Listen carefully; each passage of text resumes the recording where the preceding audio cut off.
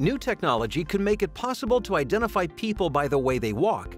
Mastercard is reportedly investing in behavioral biometrics to identify a person based on their face, their heartbeat, their veins, and even their unique gait. The company says it's working with transport organizations to develop a way to better identify commuters. Behavioral biometrics will be captured by closed-circuit TV cameras and matched to an existing account or those linked to a specific payment card. Competitor Visa is looking at using fingerprint recognition as an alternative to signatures or using a PIN.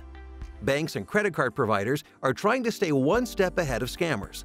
The FBI says it took in more than 467,000 reports of suspected internet crime last year, and losses topped $3.5 billion. Scams have increased despite recent technology upgrades like facial identification and fingerprint readers built into laptops and smartphones.